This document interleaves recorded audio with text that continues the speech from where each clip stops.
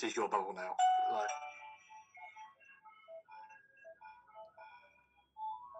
Hi sailors, welcome back to Cruising as Crew. I am here with Andy today, who is crew staff on board, and he is gonna. Hi sailor. Oh, see, I can't do it. oh, monkeys live in Gibraltar. Carry on. Monkeys live in Gibraltar. What's that? Calm you down. Hi sailors, welcome back to Cruising as Crew. My name is Lucy, and today I am here with Andy, who is crew staff on board cruise ships, and he is going to be answering, if he can stop laughing, all of our questions about the job. What was your job on board when you worked on cruise ships? I was in the entertainment department working as either a host, senior host. Wait, hang on, were you crew staff or a host? It's the same thing. Oh, yeah, okay. it's a weird one. It's right. Every company advertises it so differently because they kind of say you can be crew staff or entertainment host or just entertainment. They might even advertise it as compare. Okay. I think. So, as all of those things, what did it? Everything. What did it include? What did you actually do? What was your job day to day? We did quite a lot of activities, so it was like running carpet bowls. Ever heard of that one? Oh, So no. much fun. Oh, it's amazing. Really? You bowl basically it's bowls, but you do it on a ship that's moving, that disappears to the left or the right. Yeah, so like carpet bowls, shuffleboard, you do your external activities, so shuffleboard, deck quoits, archery on some ships. You do a lot of sailorways. They may have pool or darts outside as well, poolside activities as well, like hosting quizzes outside at the pool. If it's hot enough, it's gorgeous to do it outside, like music quizzes, bingo, love a bit of bingo. Right. Love it when Doris doesn't get the number that she wants, absolutely brilliant. In the daytime, there's specific daytime activities, and then in the evening, it's a lot of socialising, it's a lot of going around and speaking to people, welcoming people to the show, and you might even be in charge of the show that night, so you might be hosting and comparing the show, bringing people on and off the stage, which is always a good laugh. Music for dancing, so you'd actually put on music for people to dance to, like do waltzes, cha-cha slide, that's not a dance, sorry, cha-cha. Cha-cha. Cha-cha slide. Yeah, cha-cha. I don't know why I thought cha-cha slide, apparently that's my main thing that came to head. But if you can think of it, you'll do it. Activity events are very much, the guests need to be entertained 24/7. So what made you decide to do that job on board? I saw a friend of mine was doing youth hosting and working with children on board one of the ships during specific seasons on some ships because they don't have kids on all the time. Got a message from her saying, look, I need a host for the children. Do you want to come on board? I said, yeah, go for it. So took some time off work at the time, which was at the time KFC. So fantastic. Oh. I love a bit of finger licking good chicken. Awesome. Went and did the 2 weeks on board as a youth host and spoke to the entertainment manager at the time, and they said, oh yeah, you'd be right for the job if you want it. I applied. I was too young because you need to be 21 to do the hosting. So when I turned 21, I got an email saying we'd like an interview. Then had this interview for Fred Olsen as a host, and then went into the hosting, and then from there it just kind of escalated really. I've gone on to do comparing at home on ships, singing on ships at home. Do you think you normally have to have some kind of land experience, like hosting experience, to be able to come through staff? I'm sorry. Land experience. Loving it. I think it helps in some ways. Like a lot of the people I worked with had either worked, for instance, for your land-based opportunities where are butlins and pontins and their blue coats, their red coats, because you can kind of walk in knowing what's expected of you. Right. I knew I could talk to people and I could get on with it, and I knew I'm quite a quick learner. It's not hard to pick up how to play carpet bowls. You don't need the experience. It does help, but if you're starting out, then it's quite good to start out on a cruise ship. You're starting out quite high. Cruise ships are really well regarded. It can open so many doors as well. It can really open so many doors, especially if you've got land experience. So I'd recommend people get it first before going on to ships, but it won't hinder you if you don't. Okay. If someone is watching this and they want to apply to be crew staff on a cruise ship, do you know how they would apply? Yeah, just don't do it. What? You just said, yeah, it's really good to do it. Just don't do it. Don't do it. So flying onto cruise ships are different because you can do it pretty much online. So the majority of it is on your normal places that you might find it. I don't know if Spotlight do it, which is like an entertainment place where you go and get jobs. But the way I would go about it is just literally look up the name of cruise companies and then go through that cruise company in particular. Scroll to the bottom, find careers, click on entertainment host, compare, whatever they advertise it as, and go through there. I did that and it went quite well. It took a while for a few of them, but it's one of them where you just have to wait until the opportunity is there. Like, there's only so many ships and so many positions. How long after applying did you have to wait to have an interview? I think I applied P&O. I applied in the July and didn't get an interview till the May. So it's quite it can be quite a long process. Again, it's just availability. But then if you look at other companies, I was on board the ship in about 2 weeks, but it's one of them where it can take quite a while, or it can be a week. A week, okay, just depends. Did you receive any training prior to getting on board? Right. Or did you just... As soon as I got on board, I got given a buddy. When I first, I know, he was so cute as well. Good, and I had him for about a week, and then got told, go on, you're fine. Enjoy, don't annoy anybody. You will always get a buddy. They will not throw you in the deep end. They will definitely look after you as much as possible before you go and actually play with the guests. That is horrible. Before you go and work with the guests. Do not play with the guests. That's not allowed. That is not allowed on a ship. Why did you decide to work on cruise ships, and was it what you expected when you got on board? Oh, what a question. The big draw for me was the experience that you're going to grab. Your job is to make people smile. Yeah.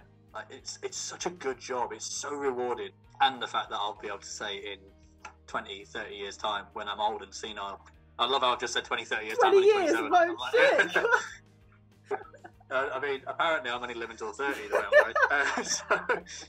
So it's just like I can look back and go, look what I managed to do in my early 20s and gain such an experience that is really cool. And I found so many good people on board. And crew-wise, I've never met a bunch of people that are so different that you would never normally talk to. Yeah. I've got so many good memories from it. It was so good. It was amazing. As much as people will probably say different about me, where they'll go, he started to hate it towards the end, sort of thing. I think everyone starts to hate it at the end of every single contract. Like, no matter like how good your contract has been, by that last month, whether you're on a 4-month contract, a 6-month, a 9-month, you're like, get me off this ship. Like. So, do you get your uniform provided? So you get your uniform. The majority of the time with the ships, you will get a pair of shorts or 2, if you're lucky. You will get 2 pairs of daytime trousers. Mm-hmm. You may get shoes, depends on the company.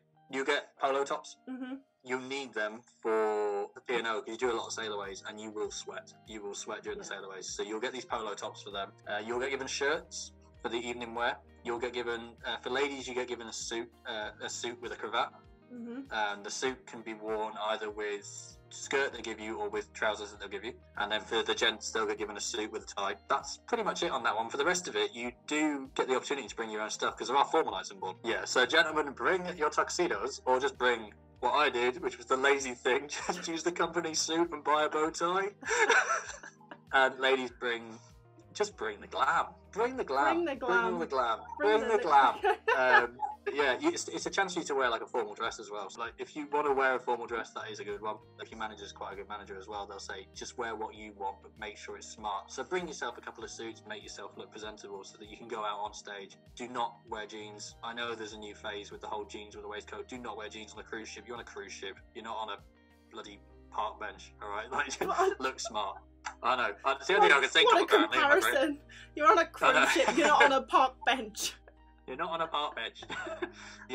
Just be smart. The way you used to get taught for me was you are the celebrity of the ship. People know who you are. So make sure you look the part all the time and make sure that you present yourself in a way that you'd want people to go, oh wow, look what they're wearing tonight. But you get most majority of your uniform given to you, but bring some stuff. Does the company pay for your medical, your C1D visa, your Seaman's book, or do you pay for that yourself? I still laugh at Seaman's book. I'm such a child. It's just the fact it's called a Seaman's discharge book. Who decided that was the name? Someone literally looked and went, yes, this is what we're going to do. Or they were drunk and just went, yeah, Seaman's discharge. This sounds great. But yes, they are all, you can claim all of it back. You can claim all of your discharge back, okay? So you can claim everything back, all right? If you need to do anything that requires you to get on a ship, then the chances are you can send it off to the company and they will reimburse you. What was your first day like on your first ever cruise ship? It was good fun. It was good. It's nerve-wracking. It's so nerve-wracking because you walk on, you're like, I don't know where I'm going and I don't know where I am. What do you mean my cabin's downstairs? There isn't a downstairs from here. Yes, there is. Oh my god, I'm by the engine room. So when I walked on, I was shown to my cabin. You get shown around, you have to do all your familiarisation.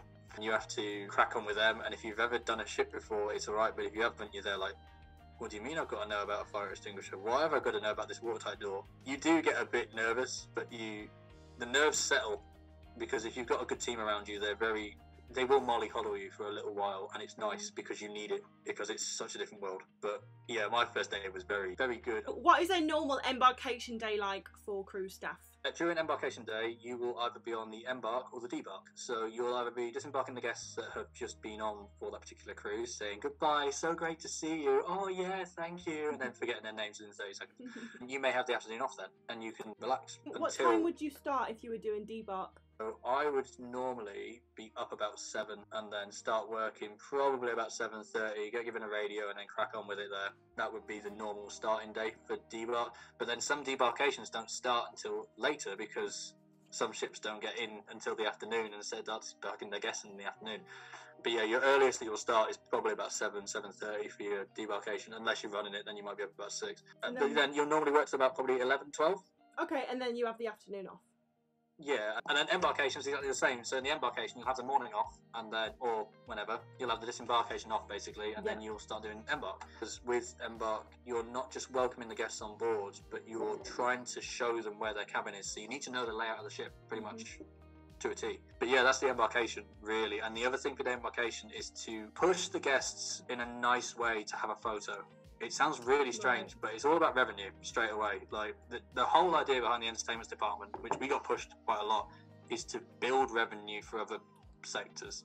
So if we're doing a show somewhere, it's so that the bar can make the money in that area.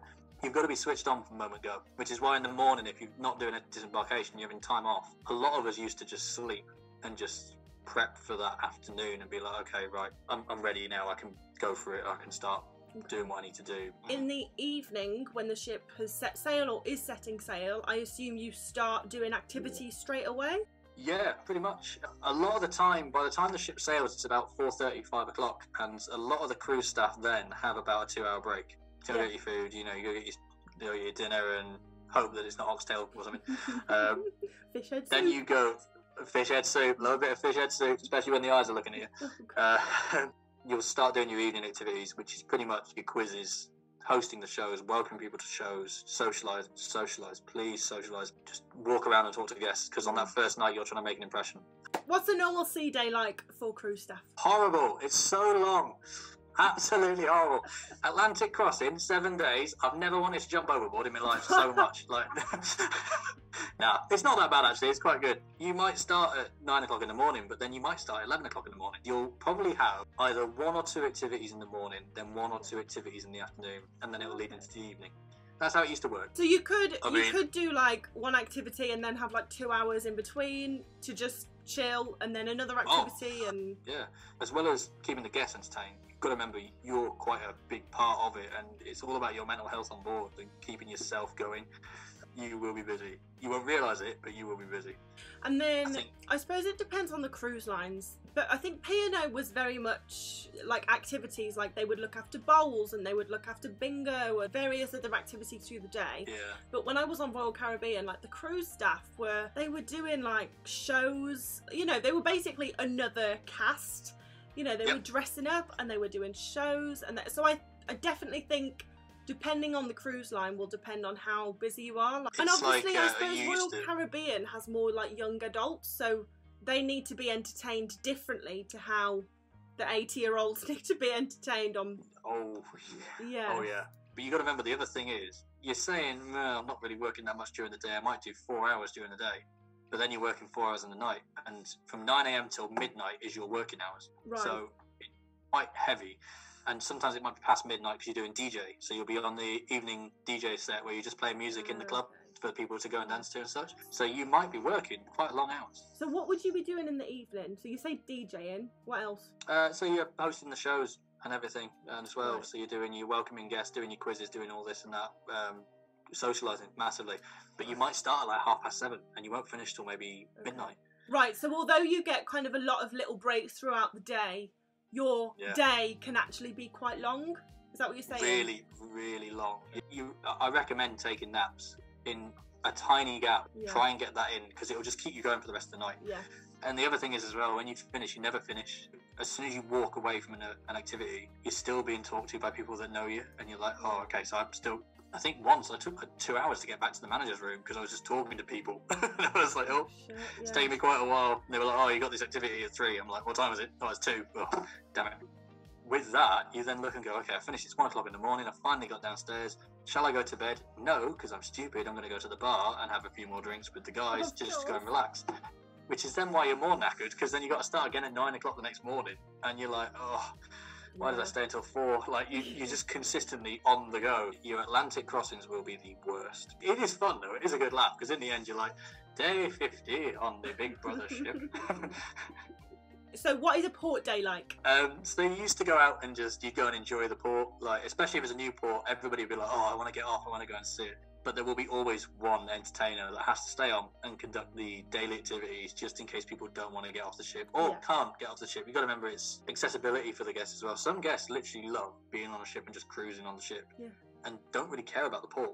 So you will end up doing your jobs during the day. There may be one person, but you got to stick around and give out the prize at the end of it. But that may be a port day. If not, you can go out, explore the port, you can go and have a drink with your friends. But your port days, you can go and enjoy and go and look around. Like, you see so many cool places. Or sign up for the excursions, because you can go and sign up and then do them. You'll be with guests all day, but to be honest with you, they're so induced with this excursion that you're even there and you're like, oh my God, look at this. So, yeah, you can do all sorts. Just go and enjoy it. And what about the evenings when the ship sets sail? You back on duty? Yep, same again. Then it'll be the same evening ones then.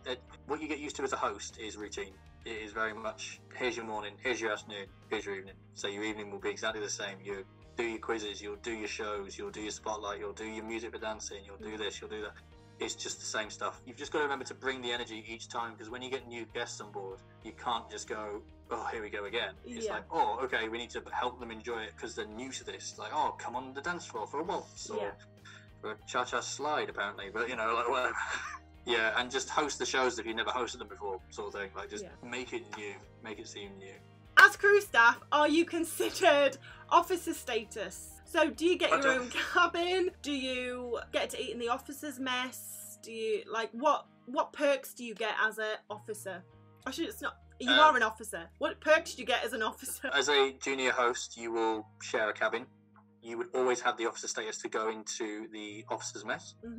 So you'd go and eat what they were pretty much the same. Not fish head soup? Not fish head soup or rice. So rice. That you'd be able to go into the wardy as well, or to the officers' drinking place, however they call it. After your first contract, do you get to choose what ship you go on, or do you just go where the company sends you? Company sends you, pretty much. You will normally get like a scheduled rota, so I knew what ship I was on for P&O like a year and a half in advance. So it's one of them where you kind of get told, okay, you're on this one till here, this one till here. You can request ships. Say you've got friends on another ship or you've got a partner on another ship or anything, you can request it, but it's never going to be certain that you'll get it. Can I ask about your salary as crew staff, or would you prefer... No, not at all. That's fine. No, I'm joking. Again, company dependent. It would be in the Regent starting salary was about $1,200 per month. Again, company dependent. Some of them pay you while you're off, some of them don't. So the reason I'm saying $1,200 a month is because for P&O, I think I was on about $1,500, $1,600, but I wasn't paid while I was off. Right. So it kind of made up for the month that I was off or 2 months that I was off. Whereas with Fred Alston, you were paid year round. Oh, okay, that's good. But what was the salary when you were on Fred? That was $1,200. Oh, right, okay. How long would you have on vacation normally? It depended. Again, you would normally be told what your contracts were. So Fred Olsen, it was 4 on, 1 off. Yeah. That's months. And then for P&O, you got offered, when I first started, 4 on, 2 off, or 6 on, 2 off. What would you say the top 3 skills are that you need to be a good cruise staff member? You've got to be approachable. You've got to be able to hold a conversation. And it's going to sound really stupid, but just being able to be yourself.